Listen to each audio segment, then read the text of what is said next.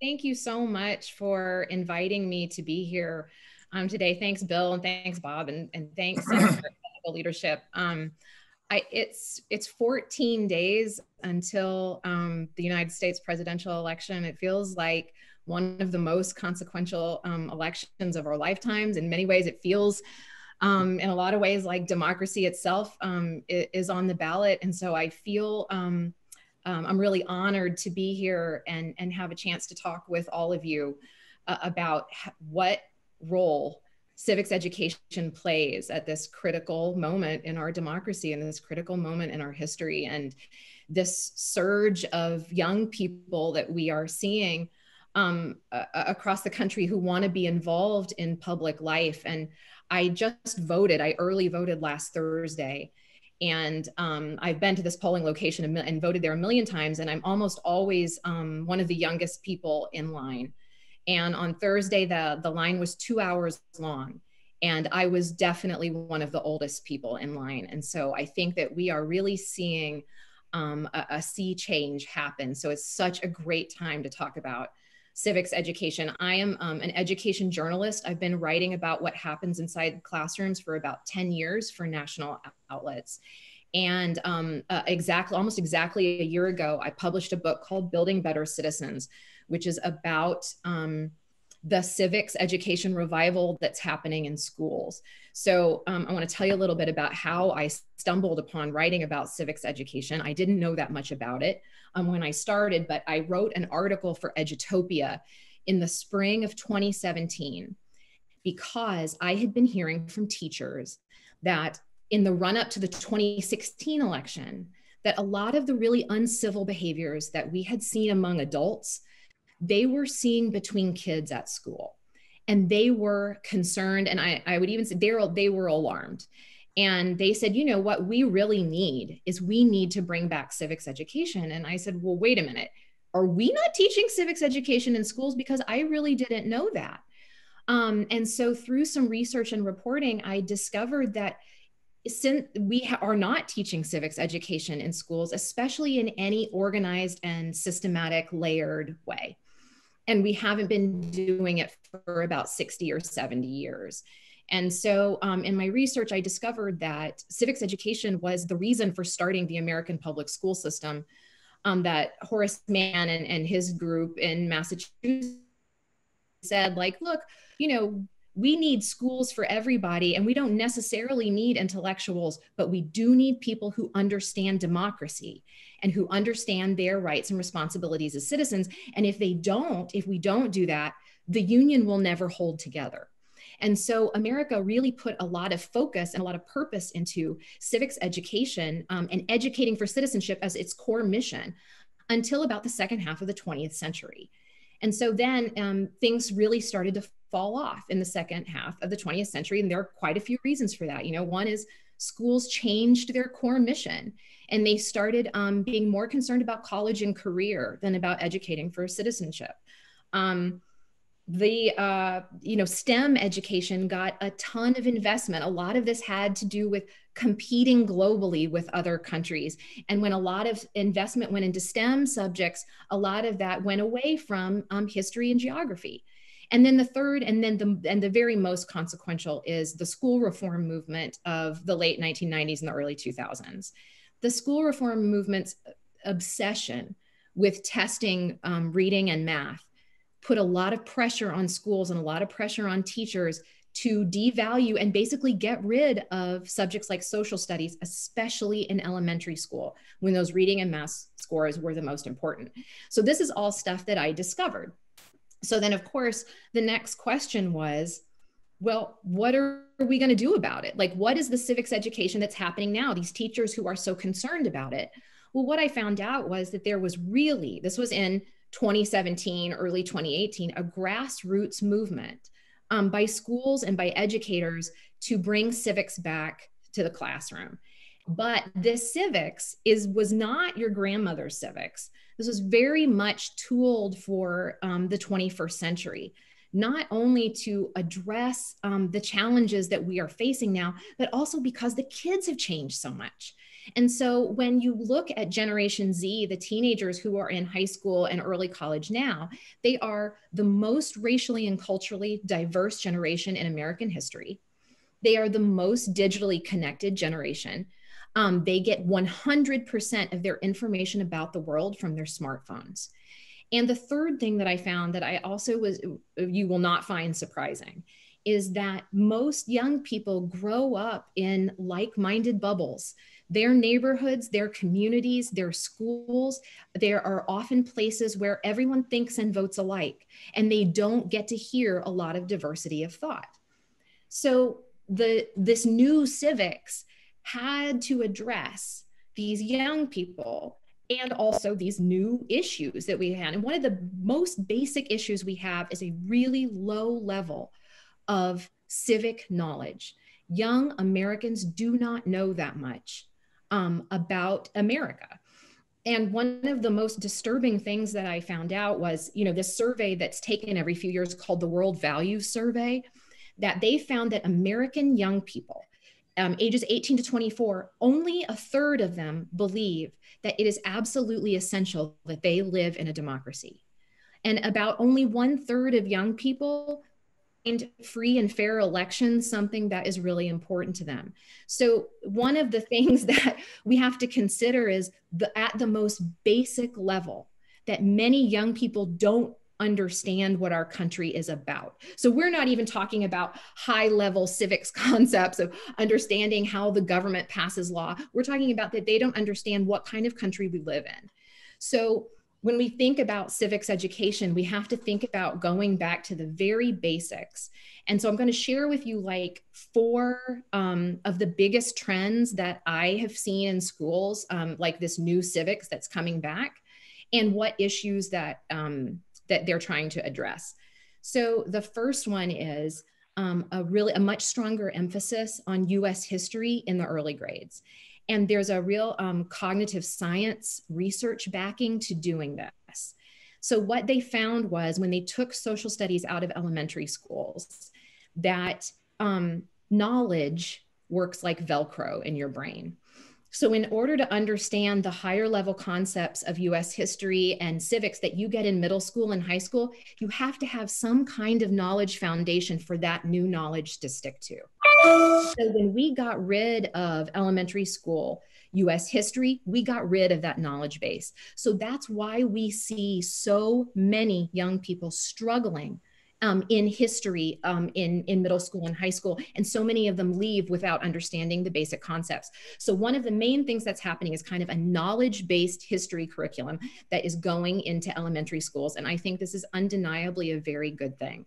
One of the things that, upset me the most about my own kids is that they would get to middle school and they don't even know where a lot of the states are. Like, how can you understand things that happened in your country if you don't know all the places in your country?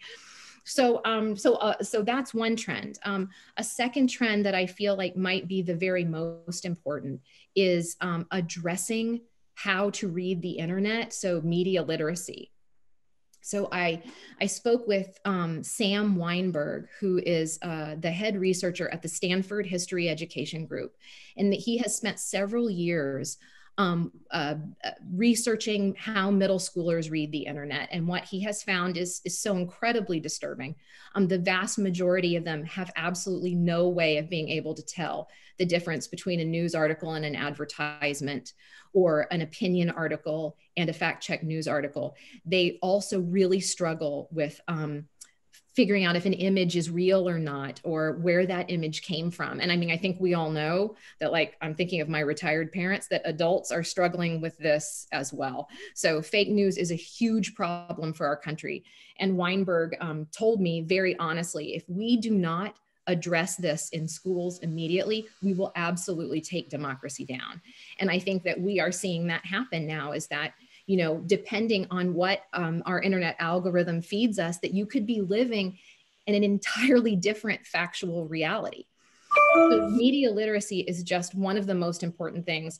But what I learned was a lot of schools are really trying to address this, but a lot of media literacy programs aren't based in evidence. So we are not sure if they work. And so one of the reasons that I write a lot about Weinberg and about Stanford is because they have a media literacy curricula that is backed by evidence, and they know that it works. It's called Civic Online Reasoning, and it's free. And Stanford provides it, and it is a wonderful curricula that we know it's actually going to move the needle for young people. So the third trend is teaching kids how to tackle polarization by using civil discourse. I think that this is something, I think we could all use a class in civil discourse at this point, but schools are really trying to address this with young people and teach them how to be with people and how to talk with people who disagree with them. And there's some really good research that shows that schools can play a key part in doing this, and that it's really good for kids. And I talk to a lot of teachers who are very nervous to talk about hot button political topics in the classroom, and that is totally understandable. But the research is showing us that a well-planned conversation with a well-trained teacher helps kids not only become more politically engaged when they're older, they're also, they know more about current events.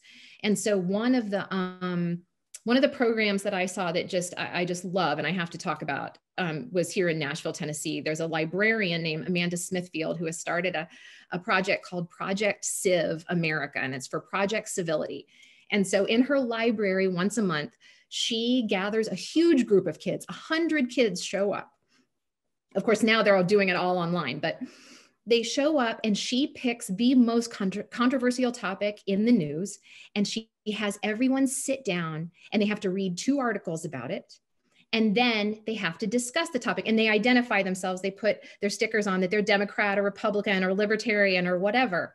And what she is teaching them to do is, first of all, to learn that if someone disagrees with them, that they will not melt, and that it is okay to hear someone else's perspective. And the second thing that she's teaching them is how to have an argument with facts and how to support your argument with facts. And I got to be a part of several of these discussions with the teenagers, and it was so exciting because what they found was that kids who are totally on polar opposite ends of an issue realized when they started really talking to each other that they have a lot more in common and a lot more agreement than they thought.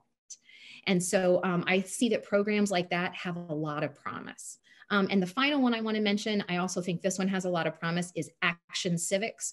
There's a lot of curricula popping up for middle and high schoolers. Action Civics is having kids identify a problem in their community and teaching them how to leverage local government to address that issue.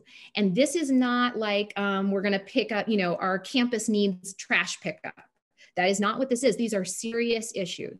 So young people address things like climate change, immigration, policing, really big issues that they see in their own neighborhoods, and that they're being taught in classrooms how to go to the local government. And then through that, they realize how easy it is to talk to your local representatives, number one, and number two, how much control your local government has over your life.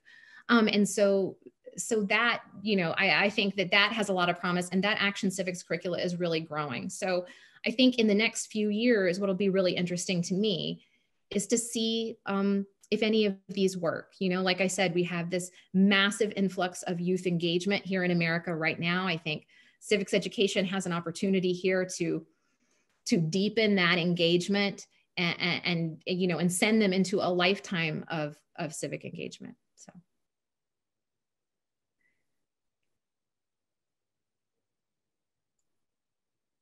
Thanks, Holly. Yeah, sure. Well, the relevance of this is just palpable, right? I mean, each day here. Yeah, thank you. Yeah. Sorry, Bob, I would just add before you jump in there. Holly, I was trying to keep track. I probably didn't do a great job, but for anyone who's listening in terms of attendees or panelists, I tried to note all of the resources in that document there. So feel free to update it too. But yeah, thank you for sharing all of those. Okay. Yeah, sure. Okay, so now for some civil discourse. Anybody on the panel? Welcome to start.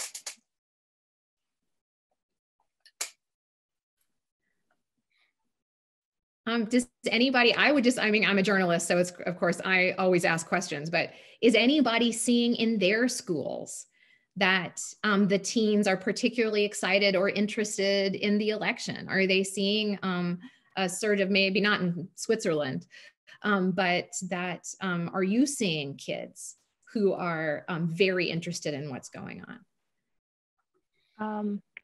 So I would actually like to share my personal experience. And I read about this in one of your articles where you kind of talked about the responsibility of parents. So not just educators, but also, you know, what responsibilities do parents hold in kind of ensuring that their kids are being civically active, right?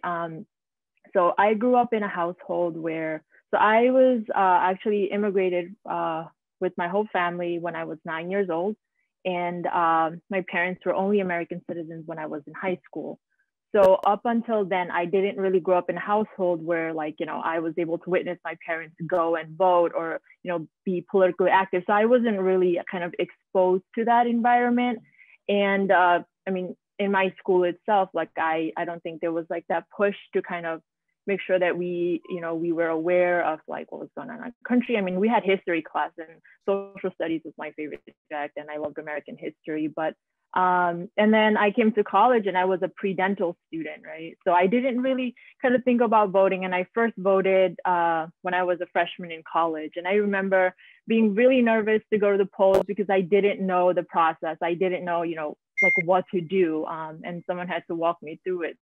So I think you bring up a great point where, like, you know, we need to be exposed to it throughout the process so that we're like comfortable, because I didn't really have much to say. Or when someone would ask me, you know, what are your thoughts on this? I would just say, yeah, I'm not politically active, or, you know, I don't have much to say. It's because I wasn't really exposed to it and I didn't have much knowledge where I felt comfortable enough to kind of actually express my opinion.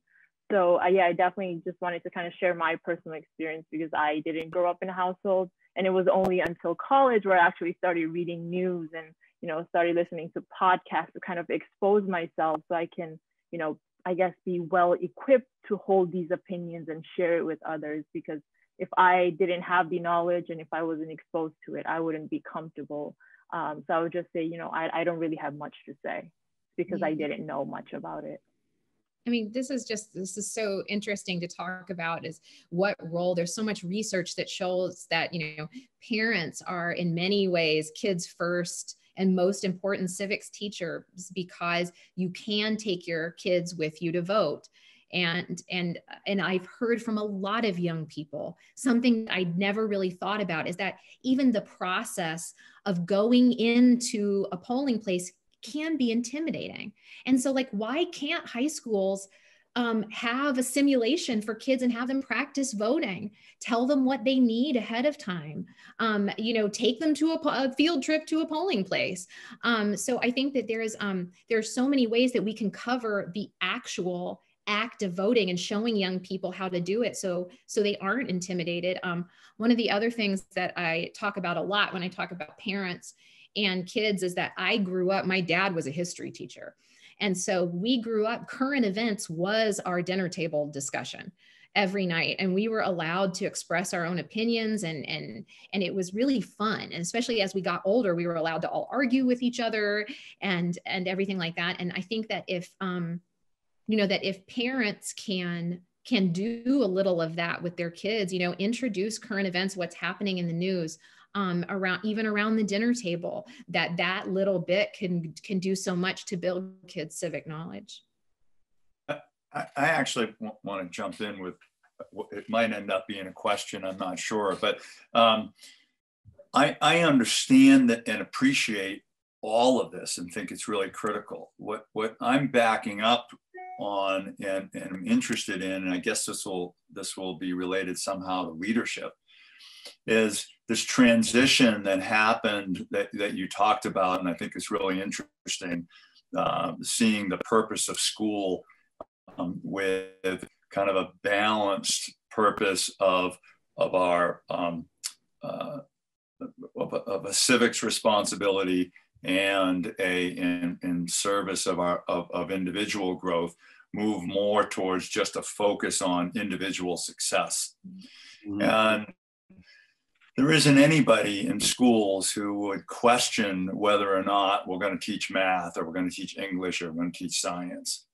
But there's going to be a huge question of whether we should be teaching this at a leadership level, at an school institutional level. And what I'm wondering, Holly, if in your research any of this has surfaced, or from anybody on the panel, is how do we envision, what are the levers that need to be pulled to take what we all think intuitively? And I think there are a lot of people in this camp that, yes, we do need to move in this direction, but what levers need to be pulled where this becomes more formal, and where we now see that, yes, this is a piece of good and necessary education. Yeah. I mean, Totally. Yeah. Go ahead. Yeah. Craig, you want to comment? I couldn't agree more. I think that for all of us, and for probably most people who would listen to this conversation, it's not about the why, it's more about the how. And you've given us some really great sort of concrete ideas on the how, but I can start with this. I don't understand why the voting age is 18. There's absolutely no reason why a 17-year-old or 16-year-old is not educated and informed enough and important enough to be a part of that process. There are many countries where the voting age is 16, as an example. We should start with that assumption. And going back, I think, to Bob's point, what is, in your point, Holly, about what is the point of school? In the beginning, it was very much about raising citizens. We've gone far away from that. Why don't we bring that conversation back? And not just, in conversation, but actually, okay, what are the incentives and what are the structures in place to reinforce what we're saying? So if a child or if a student cannot, by the time they leave high school or college, speak concretely about ways that they have been involved in their community, about real world issues that they're actively engaged in, the way that their education connects to those issues and to their passions, if they can't speak to those things, well beyond their grades and their math scores and all of those things, then, we're not going to make progress, as a system. There's just no progress on the horizon.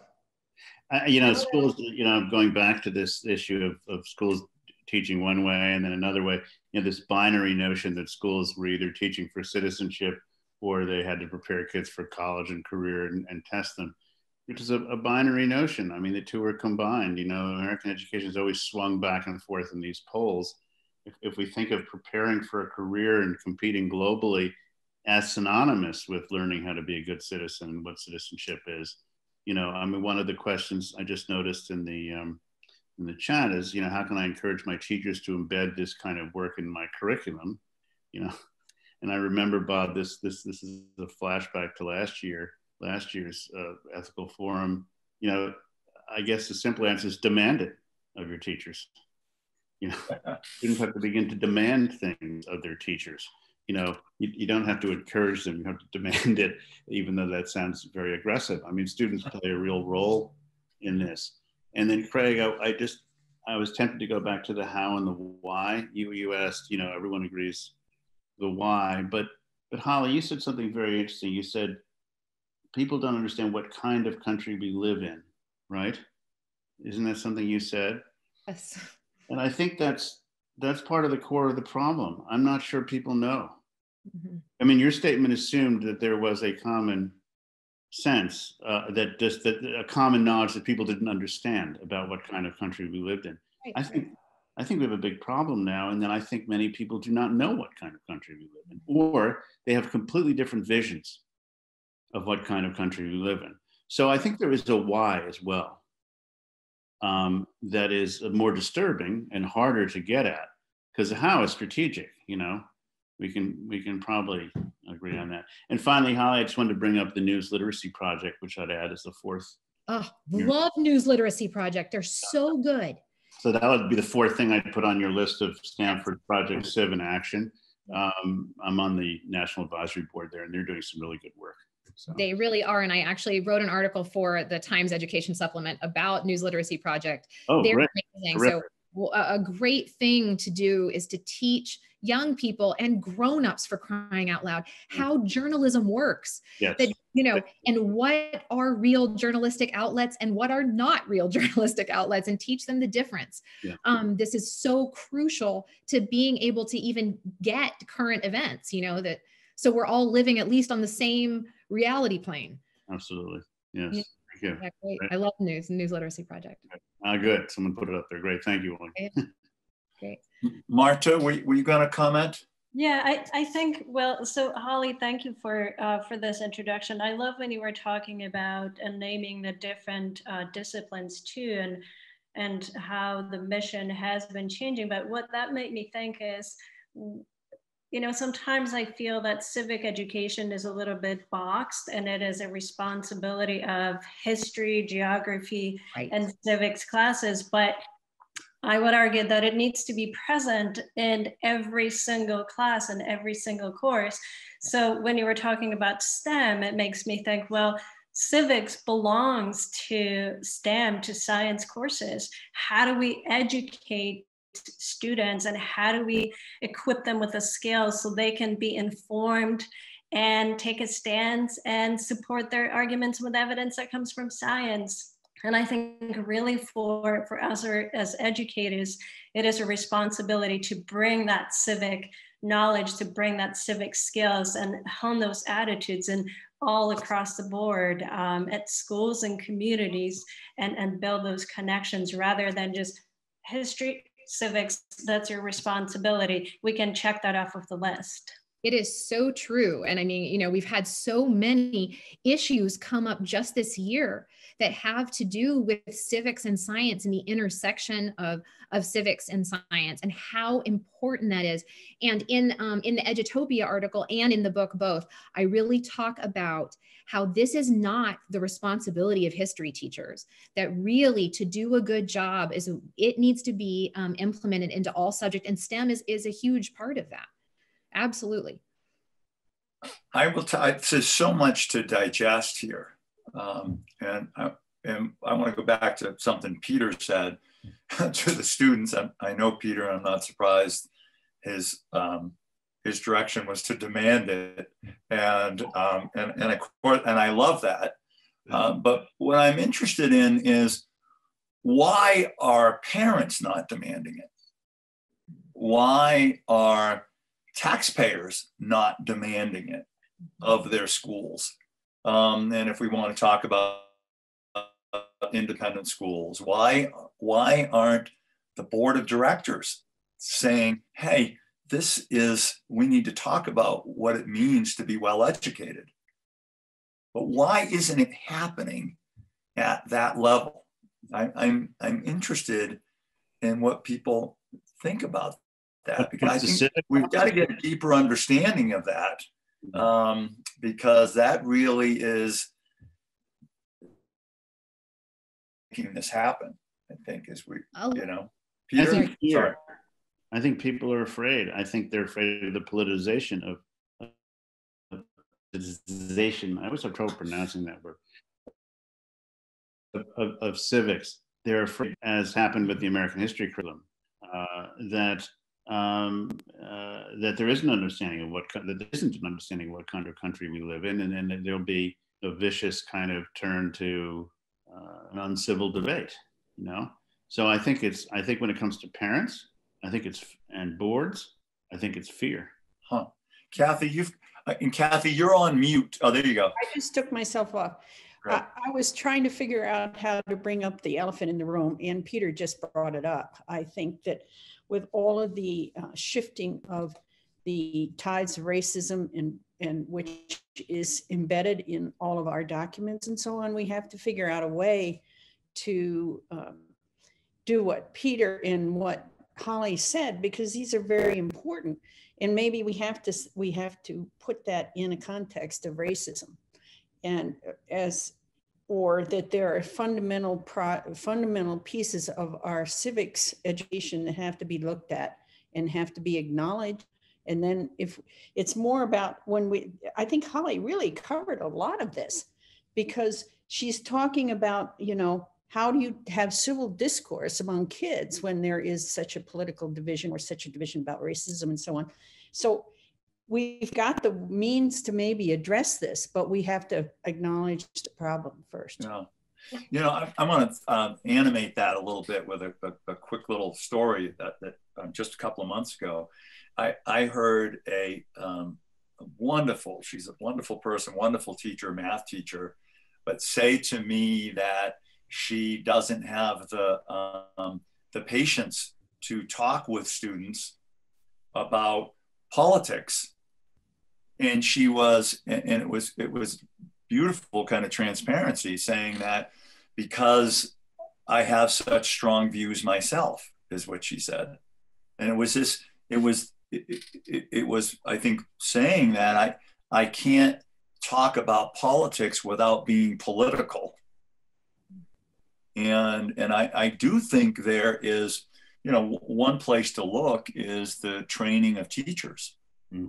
As Marta was saying, if this, and I think Holly was saying this too, if this is to be really more of the ethos of schools, and if all teachers from all grades and all disciplines are to be able to apply this to their particular disciplines or their particular age, it really has to be something that's fundamental to the training, the understanding, the passion, if you will, of educators.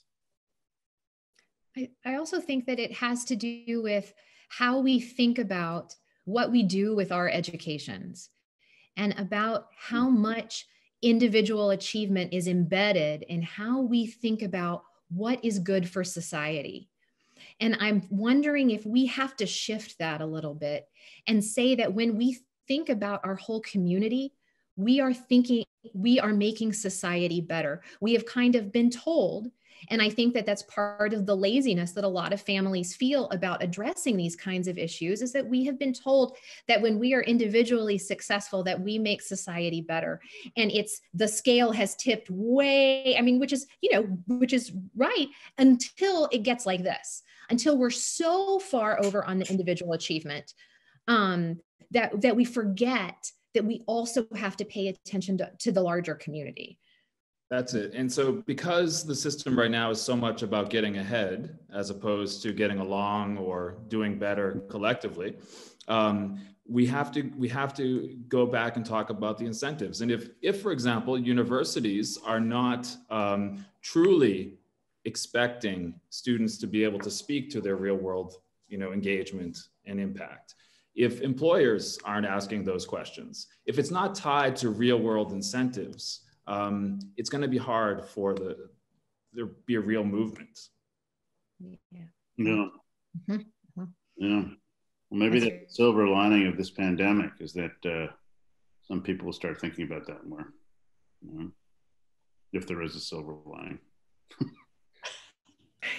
This makes me think too about what is community engagement? What is authentic community engagement?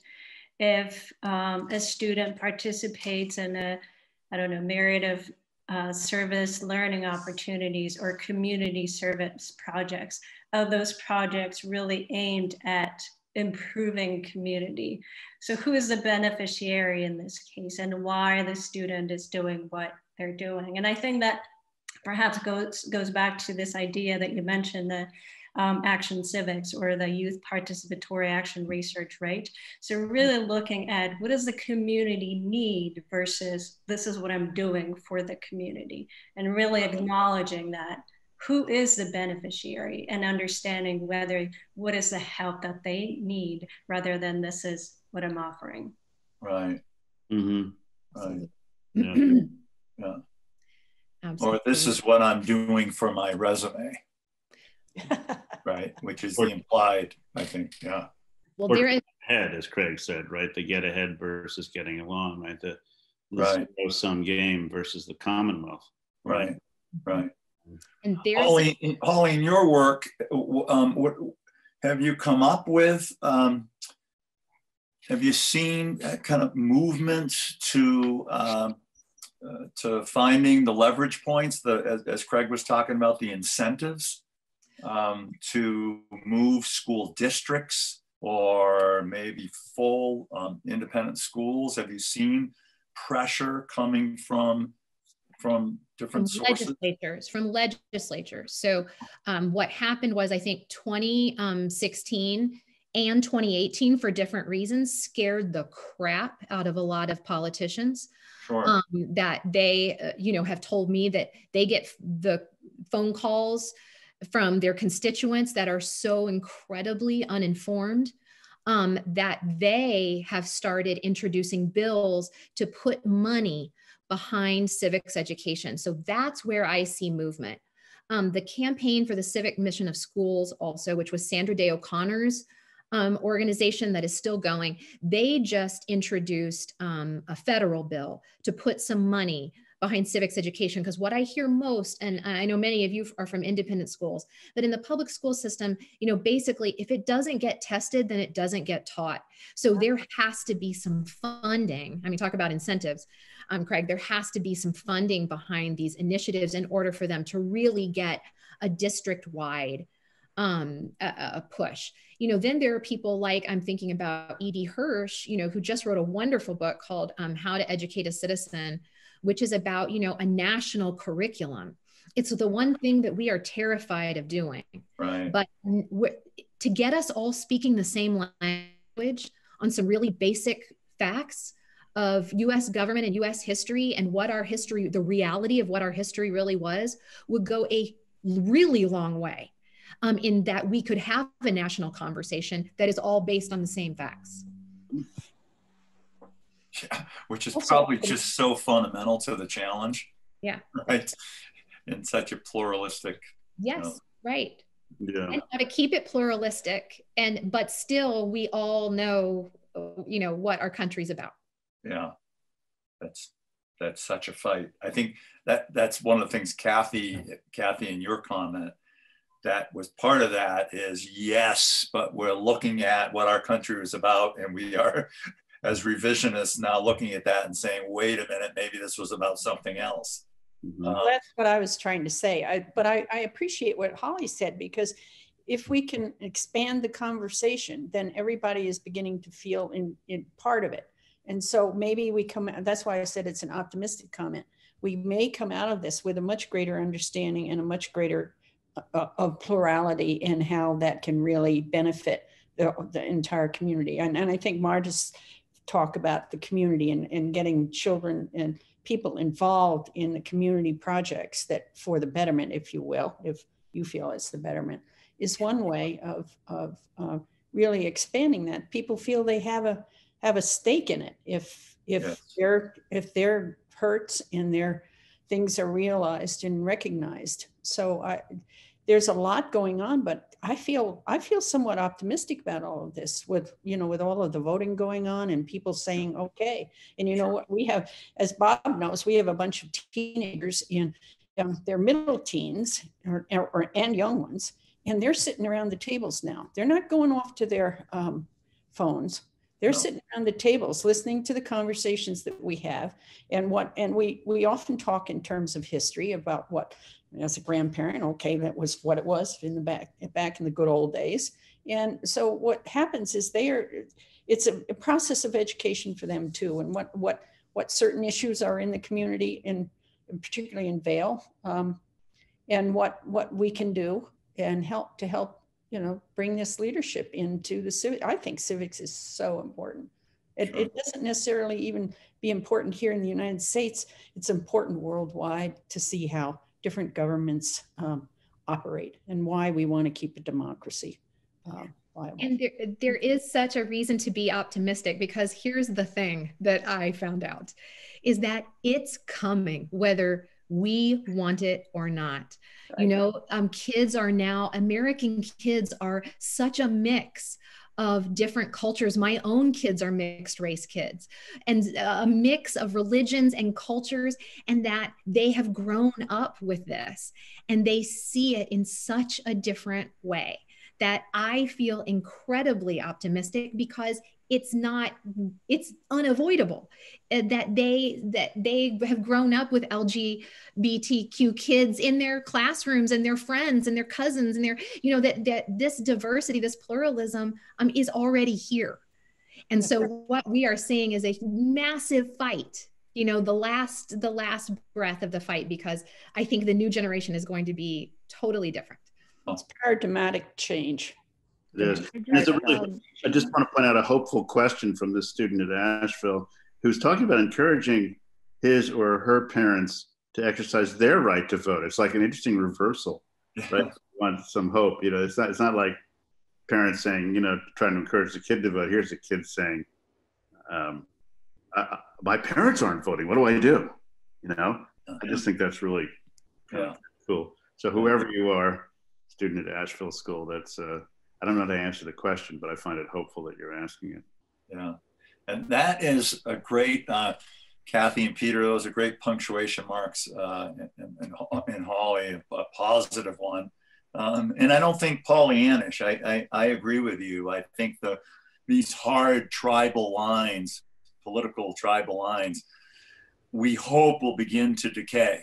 And we hope that some of that is going to come through some of the specific programs, but more in general programs that relate to literacy, whether it's literacy of the news, literacy of social media, and so on, giving this next generation an opportunity to be a little more in control.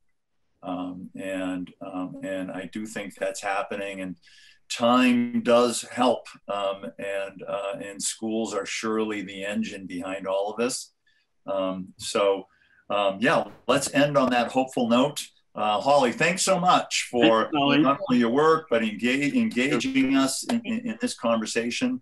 And, the very nature of ethics and ethical leadership is to move this to action. And not only for the people on the panel and the people that are off screen right now, but this whole session will be produced and I think available in a week or two in a recorded form. And so that if you want to use this, for instance, in your classroom, if you're teachers, or with your families or with your businesses or so on, it could be a great prompt, whether it's the whole session or whether it's Holly's introduction. But it could be a great prompt to get this discussion going further and beyond this. So Holly, thank you so much. Panelists, thank you. All so much, and thank you for the great discussion. It was great. It was. Yeah. Okay. Everybody, have a good day. Bye-bye. Bye-bye. Thank you.